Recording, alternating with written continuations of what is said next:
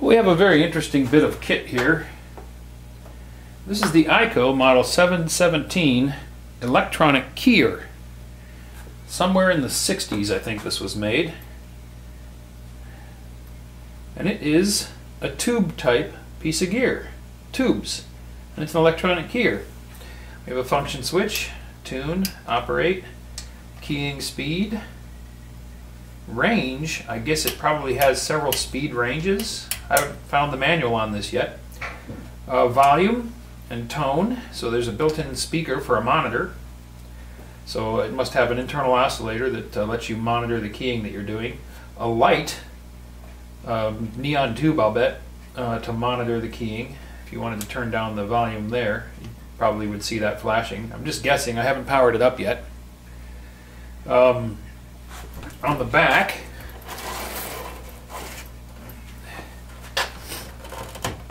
we have a power cord, fuse holder, and then terminal strips for connections, dash and dot. So this center is ground, dash, dot for paddles.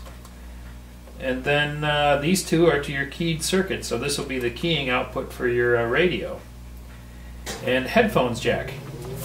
Now, this is an interesting piece of gear.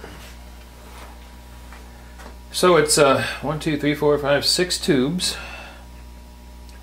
This is obviously the power transformer. This caught my eye. You know what this is? This is a reed relay. This is a very early reed relay.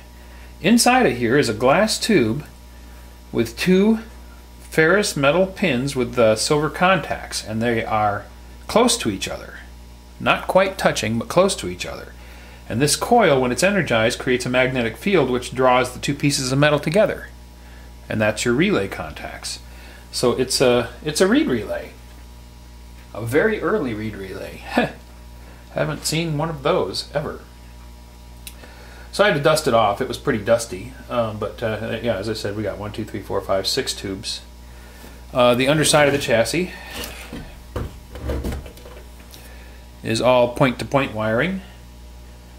So I'm going to go through here. I'm going to check these Mallory electrolytic capacitors and check the main filter capacitor. I might have to replace 1 or 2 of those. That's obviously a filter choke. We got 2 neon bulbs here. That's interesting. They're in series to ground, so that just must be I wonder if that's transient protection on the switching side from your transmitter. That's interesting. So yeah, this is a very interesting piece of equipment.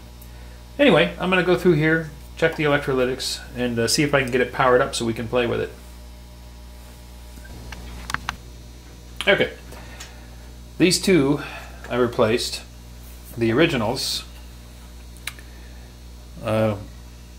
Planet branded Lighty-Cap dry electrolytic. Interesting. Never seen a Planet branded cap. That's cool. 20 microfarad to 250 volts. One of them was marginal. The other one was off the scale on ESR. So I replaced those with a couple that I had here that are 20 at 350 volts, but they test fine on the ESR, almost 0 ohms. So replace those. The main filter cap down here, it tests in the gray line, 1 to almost 2 ohms, 1 ohm 1.1, 1.2 ohm ESR on 2 of the chambers, and a little over 2 ohms on the other chamber. So it's marginal, but I think it'll be okay for powering it up. It's going to do all right. Okay, we've got her all hooked up, ready to turn it on. A little hum from the power supply.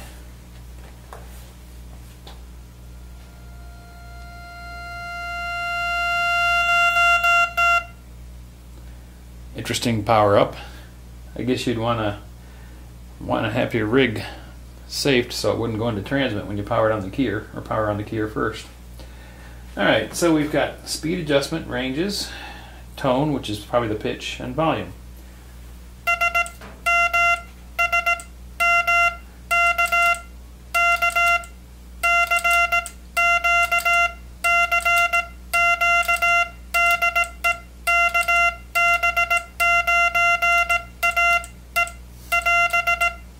Interesting.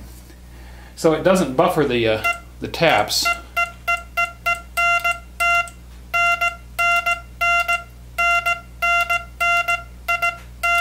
There was some point in there where going from a dash to a dot, it would not pick up the dot unless you held down the key until the dot actually occurred.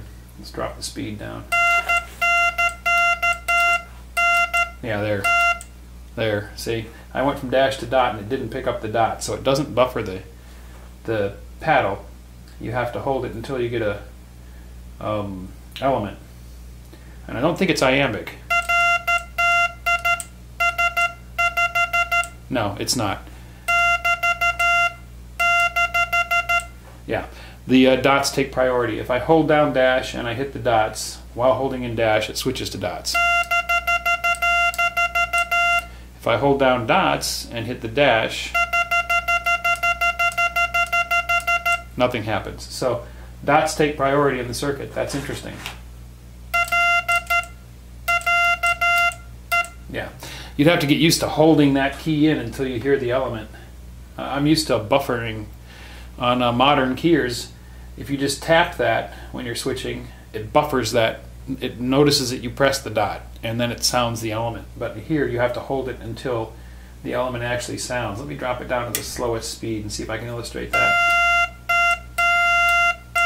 Okay, I'm holding down the dot until the dot occurs. But if I release before the dot, I wonder if it works the other way that way. Yeah, you have to hold down the paddle until you get your element.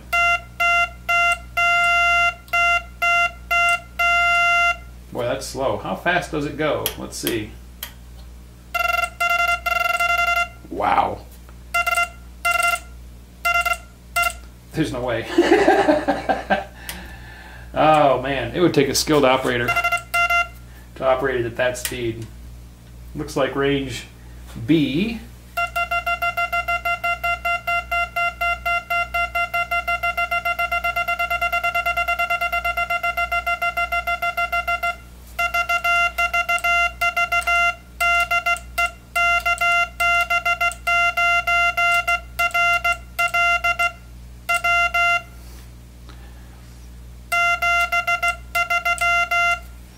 So there you go, the Ico Electronic Key Err Model 717 tube type electronic key err. How about that?